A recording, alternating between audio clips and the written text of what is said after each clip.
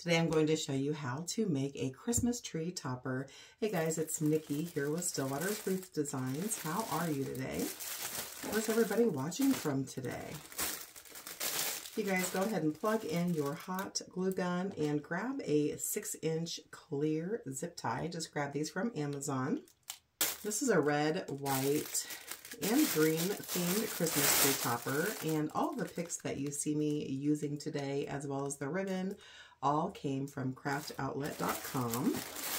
So the very first piece that we're going to use is this really cute, fairly large green glittery spray. It's kind of like a lime green with a boatload of glitter, and it's got 3 stems, a lower, a middle, and an upper. And so I've just spread those out, and I'm going to straighten out the stem. So this is what we're working with. You guys aren't going to believe how easy this is. Next up, I've got an extra long glittery ball pick. You guys, all of these picks that we're using today come on a wire stem, so you can really shape them any way you like. So when it comes to you, this ball stem comes just like this, straight up in the air, and I'm just going to lay this right on top of the green glittery spray that we just used. And I'm not going to do anything with those ball picks just yet. So it's laying right on top. Next up, super cute, velvety, curly pick that's got the red, white, and green. Again, everything on the wire stem, so I'll spread those out a little bit, but we're not going to make them 3-dimensional just yet. And we're going to lay that right on top. So those stems where the picks end and the stems begin, that's how I'm aligning them. And last but not least, a larger ball pick. You guys, this is crazy easy. Keep in mind, guys, this is just a recipe. So choose the color schemes that you like, the picks that you like. Just remember to get variegated shapes and sizes and textures. This is what our last ball pick looks like. So this is what it's looking like. Now I'm going to take a 6-inch zip tie, and I'm going to secure our pick stack right in the area where the end of the stem and the beginning of the pretty parts connect. So right here, I'm going to make that as tight as I can get it, tight, tight, tight. And once I'm happy with that, I'm going to use my small wire snips and just trim off the excess bit. Now I'm going to grab my heavy-duty Work Pro cutters because we're going to trim down our stems. So now that we've trimmed down our stems, so they're essentially the same length, it's about a hand's width length for me. Now we're just going to grab some 1/2-inch wide floral wire tape. Again, another treasure from Amazon. And we're basically going to wrap our stem from directly below our zip tie all the way down. So that's a nice clean piece. And I like to come right underneath that zip tie. And then I just add about a 1/2 pea size amount of hot glue and gently lay that floral tape right on that hot glue dollop, and I'm going to hold it down with my scissors so I don't burn myself for about 15 seconds or so to really let that get a good grab. And then we're going to wrap our entire stem here on our tree topper.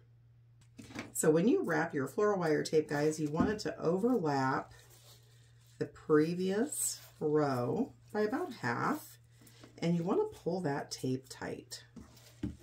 So I'm going to take a couple of seconds here and just wrap my tree topper. I find it easier to spin the entire topper, but whatever's most comfortable for you.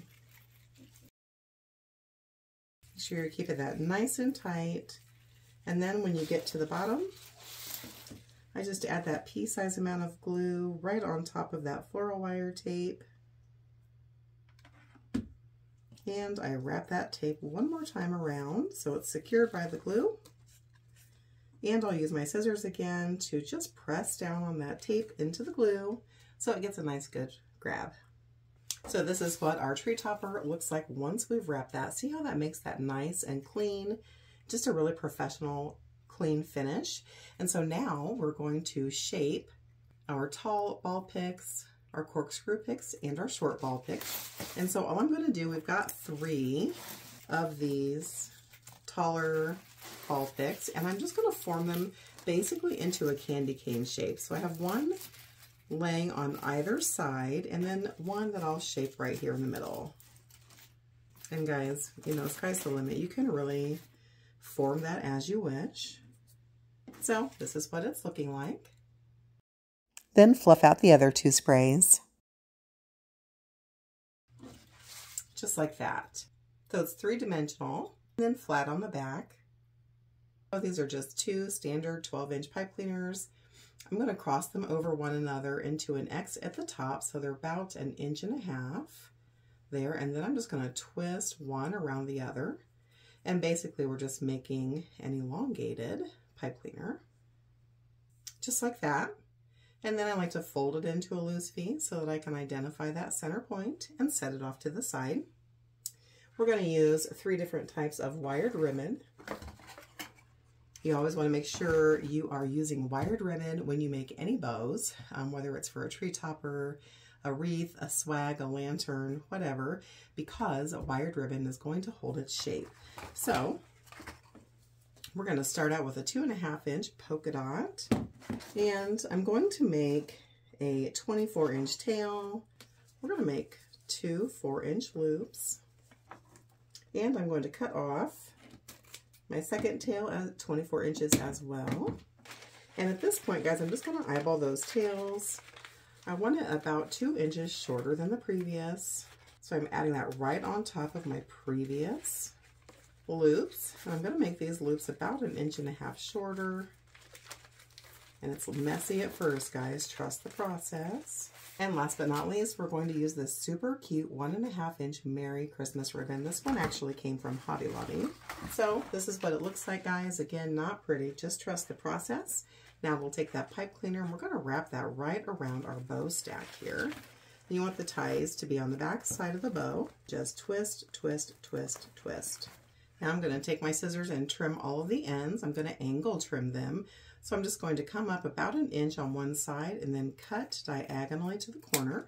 Now I'm just going to take a quick second here, and I'm just going to pull all of my tails down so they're going in the same direction.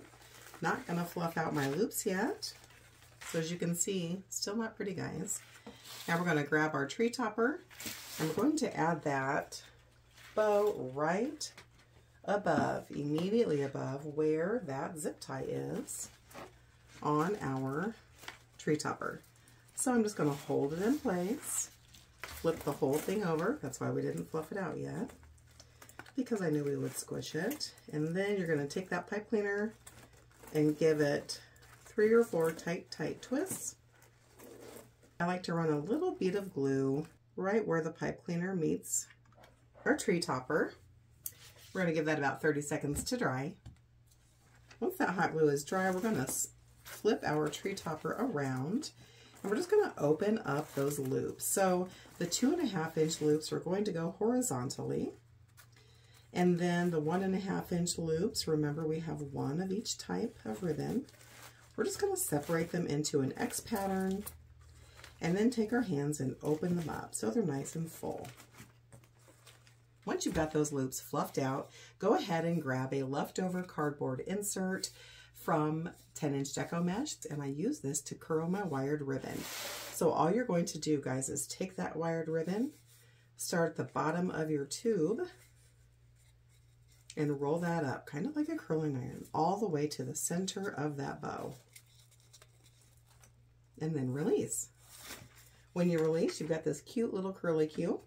You can curl each ribbon tail as many times as you'd like. So if you curl your ribbon and it's not tight enough for you, just recurl it.